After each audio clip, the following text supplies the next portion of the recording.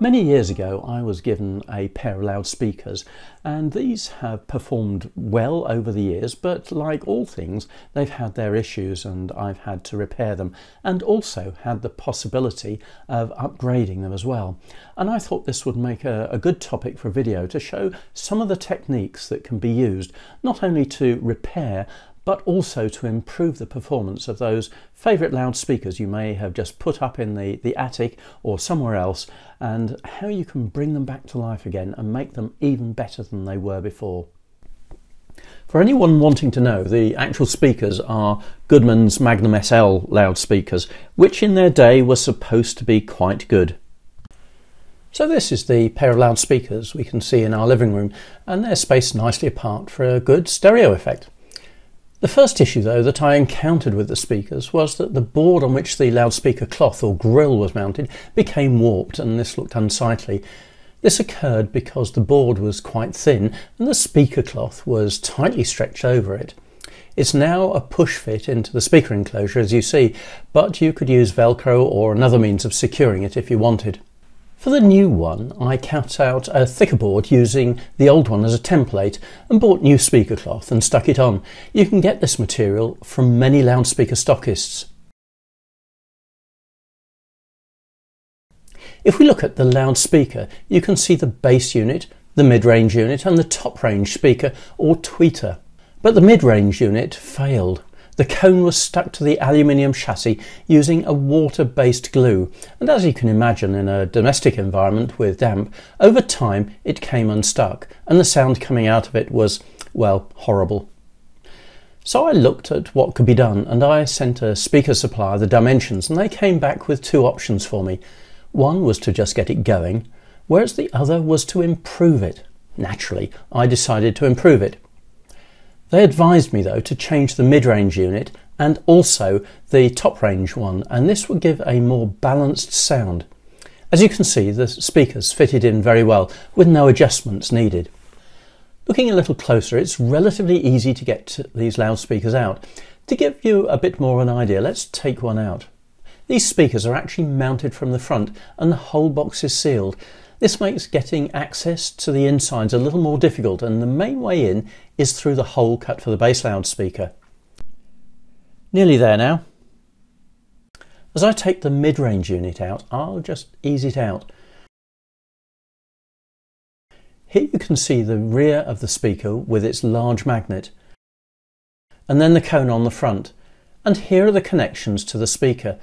You can see some of the insides of the enclosure as well, but more of that later.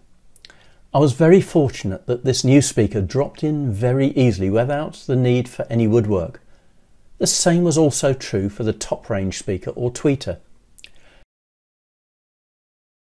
You can also see round the hole I put some foam tapes. This is specialist tape.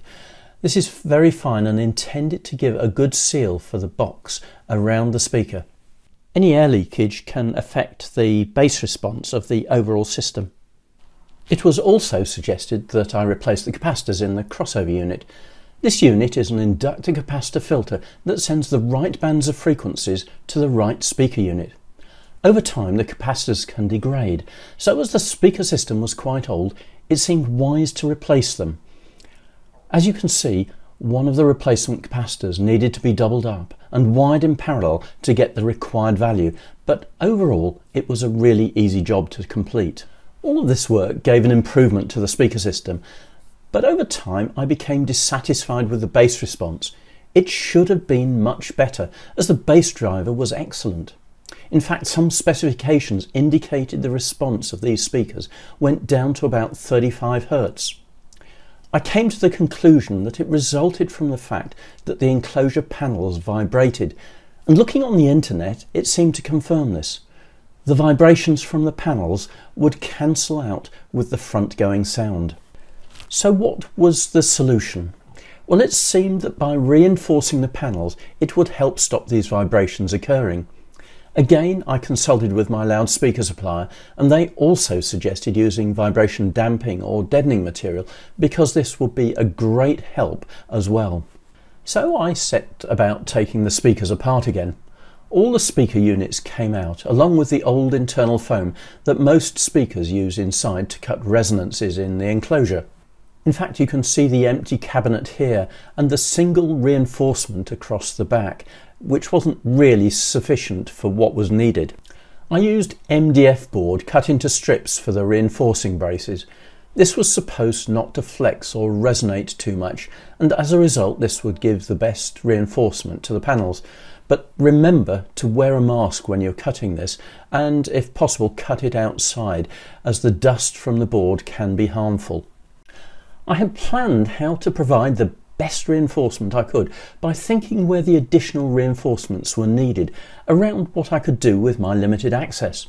And so I cut the strips to length, although they still needed a little extra work to make them fit as snugly as possible. I glued the new reinforcements in place and used a clamp where I could. If not, I used a weight, and this small socket set was very useful for this. Here you can see some shots of the new internal bracing.